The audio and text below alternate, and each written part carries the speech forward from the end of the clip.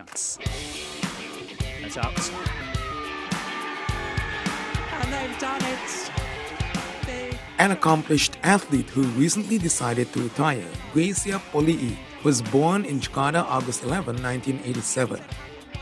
She was selected to join the national team in 2003 and won many medals since then. The most recent one is when she won gold medal with her partner, Hapuyani Wahayu, in the 2020 Tokyo Summer Olympics.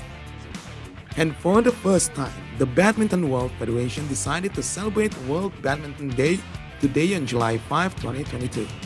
Let's ask Greysia about her journey in the world of badminton.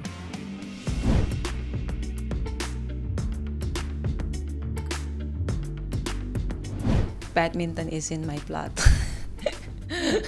Since I was first 5 years old, keep playing badminton till now, and I think badminton has brought me joy, and also at the same time, badminton, the sport itself, has been, very supportive to me as well. So I think that's why I love badminton, and I can continue my journey till now.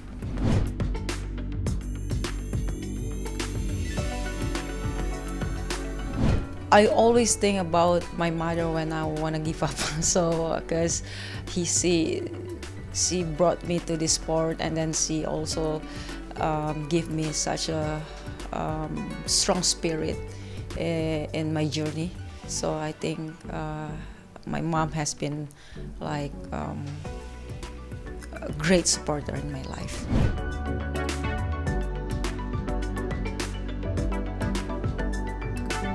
In the court, I'm a confident person when I play badminton.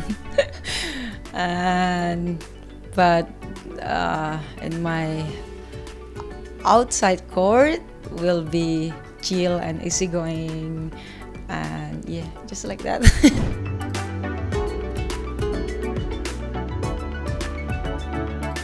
If I have to say and choose, I choose character more than the skills, because skill can bring you to the top, but characters will stay you there. If you wanna do longer, you need to have character.